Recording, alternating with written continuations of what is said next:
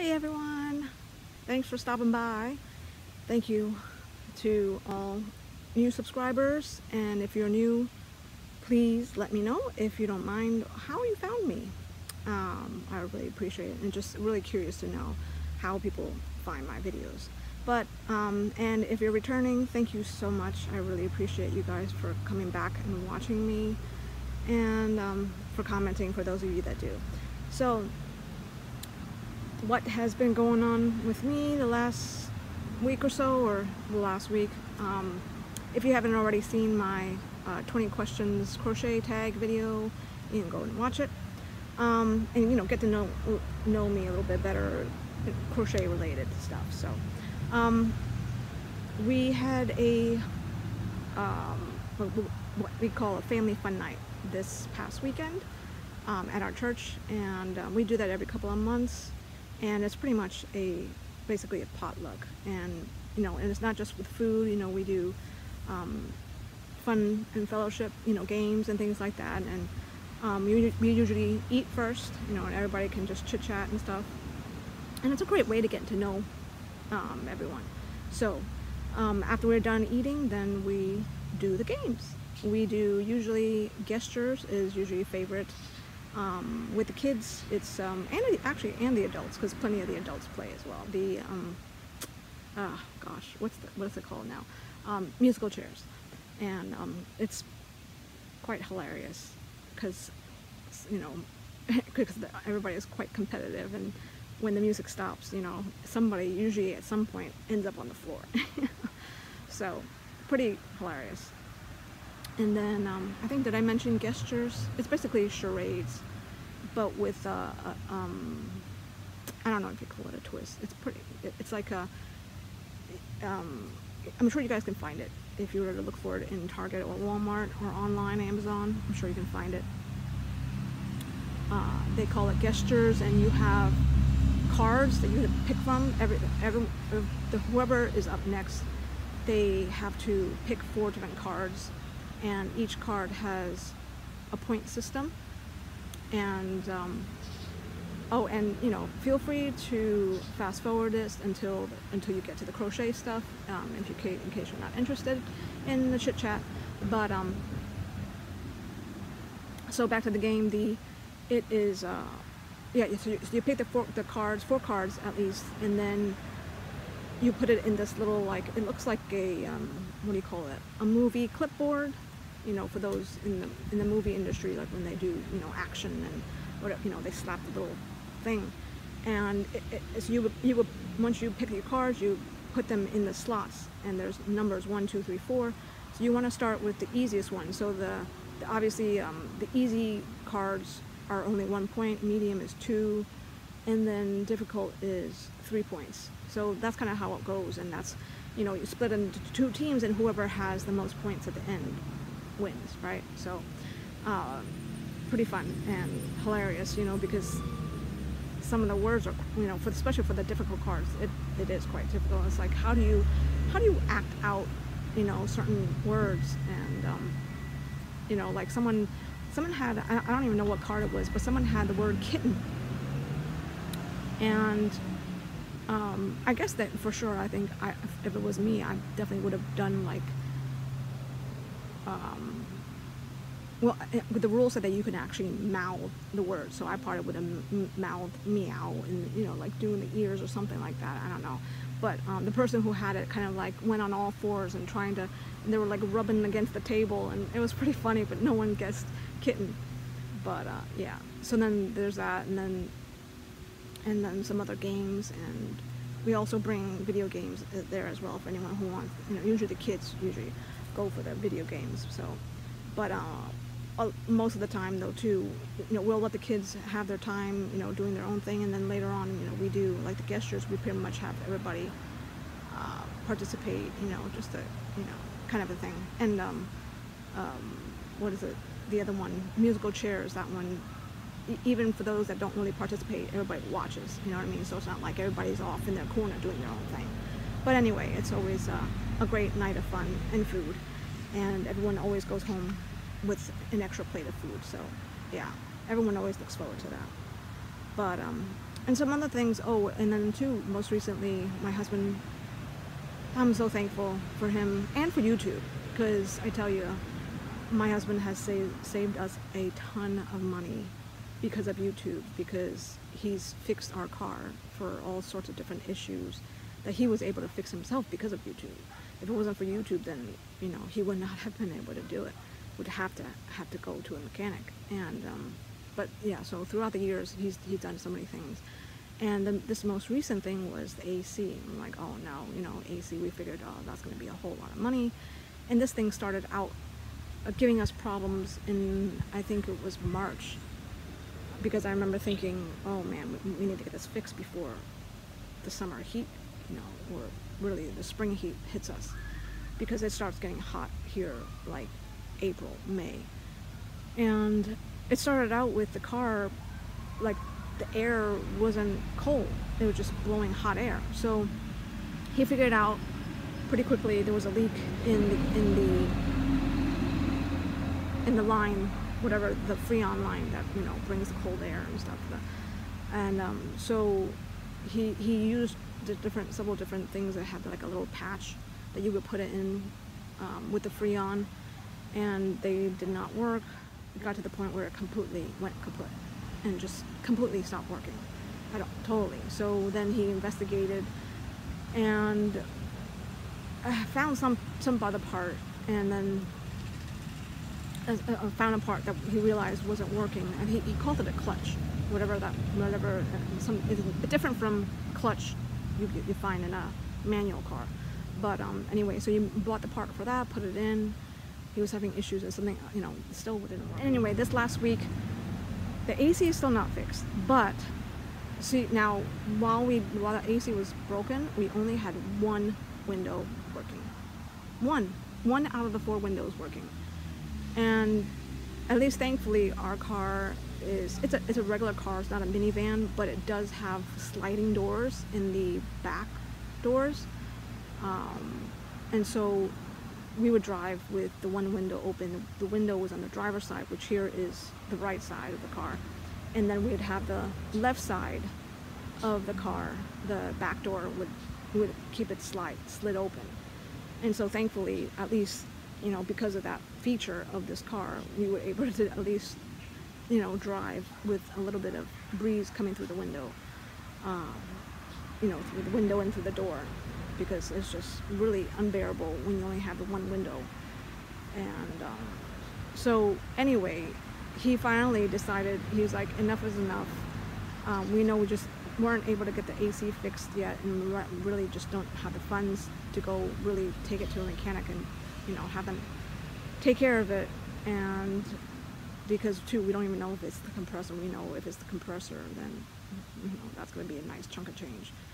So he decided to take some time and actually take the door panels out of each of the other doors and check to see what's wrong with the windows, why they aren't working.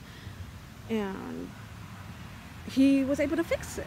Well, he was able to fix 2 of them, 2 out of the 3 that were broken. So praise God, he was able to fix that, and so now we can have 3 windows open when we're driving in the car until we can get the AC fixed. So that was a huge thing, and so I just had to share because I'm just so grateful for YouTube. If it wasn't for YouTube, he would not have been able to do that. And all the other repairs that he's done on the car over the years, he's been able to do himself because of YouTube. Like some of the major ones, like there's this one thing, 2 years ago, I think it was, the control arms of the car.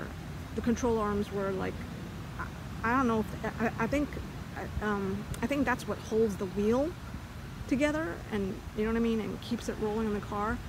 And there was something wrong with it, and he was able to fix that himself. He did have to buy a specific tool for that, but hey, it's still way cheaper than having to go take it to the mechanic and have it fixed. So, but obviously some of the really major issues, like we had the transmission issue, we had to get that rebuilt, and so that obviously was not something he could do himself. So we definitely had to go take it to the mechanic and have that done, and that was not cheap. So, but yeah. Anyway, That's kind of a huge thing for me, or you know, that happened this past week, was to finally have the windows working in the car. But yeah, so anyway, let's get on. I'm going to share just two things I have. One is a completed object, an FO, and another one is a WIP. And so the first thing I have to share is my finished wall hanging. Well, not quite, because I'm not ready to go hang on a wall, but the basic of it is done. So as you can see here, it says, and majority of you guessed it, it was Faith. Faith, or everyone who made a guessed correctly, it's Faith. So now, and so you can see it's really not that big. I didn't quite measure it, but it looks like a little bit less than 1.5 feet long. And see, it kind of wants to curl. But yeah. And so now my thing is, if you guys can help me, because I kind of don't want to do it with a fringe on the bottom. Most of the wall hangings like these I've seen always have fringe on the bottom. And I kind of don't want to do that. I was just wondering, you know, too, because this is a gray, like I have other colors, like, you know, I had a lavender and I have a pink, and I just didn't think that would be really good for a wall hang like this. And so I kind of went with a more neutral color. But this just seems kind of plain. I don't know. I'm now just really thinking about maybe putting some kind of border on this. And I kind of wish I had some black yarn. I just need to buy some. Or I think that maybe I have some. I have a small, tiny skein, like a mini skein. Maybe that would be enough. I don't know if that would be enough. I don't know if that would be enough. But I just don't want to have to buy any more Red Heart Super Saver. That's the only thing that's available in the store here. And I just don't want to get that, and I don't want to order that either, because I don't want to order just the one skein. You know, all the shipping costs, you know, I have to pay to have it shipped to my forwarder, and then have to pay the forwarder to get it here. So, and then, you know, all that. I just don't want to go through all that for one color, for one skein of yarn.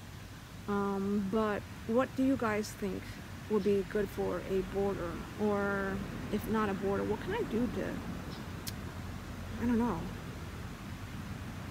add some pizzazz to this? I don't know, you know what I mean? Like I guess I could just, you know, hang it on the wall, but I just really, or I guess if you guys think just leave it as is. But I just feel like, maybe, what if I did it with a border, you know, make it almost look like framed, you know what I mean? And that's what I was kind of thinking, black, to do a border with it and make it look like it's framed, and then you can hang it on the wall. But if you can give me some ideas or suggestions, that would be great. And so yeah, so that's my finished. And so I kind of, after that was done, I was kind of like stuck, and I just really didn't do anything else for a little bit. And then I just got it started recently on this bag. Whoops, so I'm kind of halfway done. This is Cinnamon Stitches by Bistitchual bag. So I have the skein of yarn in the bag right now. So that's, but if you can see, that's the bottom. It's almost a square bottom, not quite, not an exact square, but yeah, so that's the bottom of the bag. This is the Craft Smart something teal, I think it was called, something teal, I can't remember the name of it, from the Hobby Lobby clearance sale. And then this is Premier Cotton Batik. This was yarn that I won from a yarn addict with Karen. I won this like a few months ago, and man, this yarn is so soft. It is, to me, kind of like, or pretty much equivalent softness to I Love This Cotton of Hobby Lobby. But man, I really love touching this because it's just so nice and soft. And what a difference between this Craft Smart and this. This Craft Smart, not Craft Smart, is it Craft Smart? I'm thinking Craft Smart is Michael's brand. I can't remember now. Something, Craft something, right? Oh, Crafter's Secret, right? Crafter's Secret is a Hobby Lobby one. And this one isn't as rough as sugar and cream, that's for sure. It is not as rough as that. So this is kind of in between I Love This Cotton, or the Premier Cotton, and Sugar and Cream. This is, yeah, so not as rough and not as soft as the Cotton Batik. And so, yeah, and she, Cinnamon Stitches, Jennifer, right, Cinnamon Stitches has it where like she has the bottom crocheted, and I think mine too is a little bit wider. Mine's like 5, this is 5 inches. I think she did 4 inches. And 2, she used a chunkier yarn. So this is all a 4-weight yarn.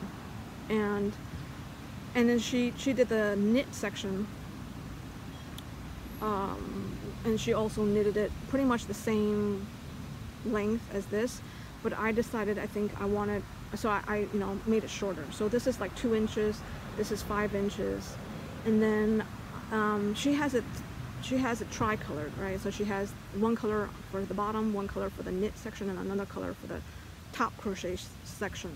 And so I just finished binding this off, and I'm going to now go back to the crochet, and I think pretty much I'm going to go back to this color. I think I personally prefer it that way. And 2, mine's going to be a little bit shorter, or pretty much closer, or pretty close to her length, because I think if she did 4, 4, and 4, then that's like what, 12 inches tall. So if I do 5, 2, and 5 again, that pretty much is going to be the same length, and actually same length as hers. But yeah, so I think that's what I'm going to do. And with that is just to have this color on the top and bottom, and then this color in the middle. So I think that'll look pretty cool. Yeah, and I really wanted to make this bag because I really like her lay flat handle that she has on her bag. If you go check out her video. And so yeah, so that's my WIP for this week. And I actually quite enjoyed knitting this. I really did.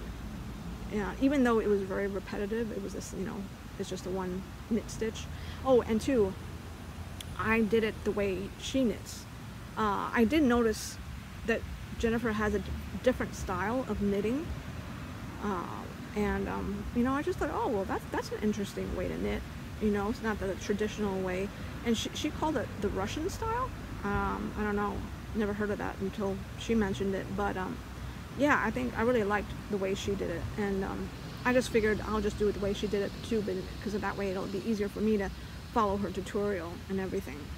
And, and I really actually, surprisingly, even though it was very repetitive stitch, I actually enjoyed it, and I kind of breezed through it. And, and then I did have some mistakes. I don't know if you noticed right there, for all you knitters, I'm sure you'll pick that out real quick. But I made a mistake, and I couldn't figure out how to fix it because I was using Jennifer's method of knitting.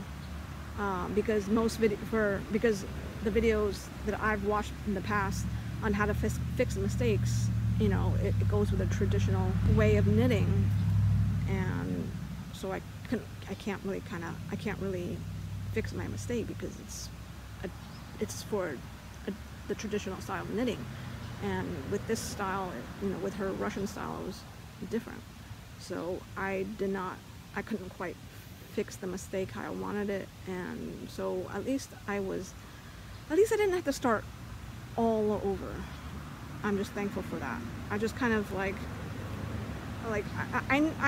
knew something was different here, and I don't know if it, I thought I dropped a stitch, but then after I put on what I thought I dropped, I realized it's almost like I added a stitch instead. And so then I had to go back and try to then I just kind of when I got back to this section, I knit 2 together to kind of decrease and put it back to the same amount of stitches. But then of course it just looks wonky right there. So, but it's of course I notice it, but and then there was some other places, I think it just looked funny. I don't know if it was because of my tension, but here, like I don't know what happened here, what I did. Like, you see how this one stitch just kind of like sticks out? I don't know if it's the coloring or what, but it just looks out of place right there. I don't know. But yeah, I just doing this just really wants me to, I really want to learn more on knitting and, you know, more techniques and stitches and things like that. It's just, I really find knitting just so much more difficult when it comes to making mistakes, and a little bit much less forgiving than crochet, you know. Anyway, so that's pretty much it for that, for crochet this week. And so I will just leave you with this joke. What's Forrest Gump's email password? Give up? It is 1, the number 1, Forrest 1. Get it? I mean, obviously, for those of you that have seen the movie Forrest Gump, you'll get it. But for those that you haven't, then you may not. So, but anyway, I hope you enjoy that joke. For those of you that do know Forrest Gump, and I will leave you guys here on that, and I will see you in the next video. Hope you guys have a great week, and I will see you next time. Alrighty, bye.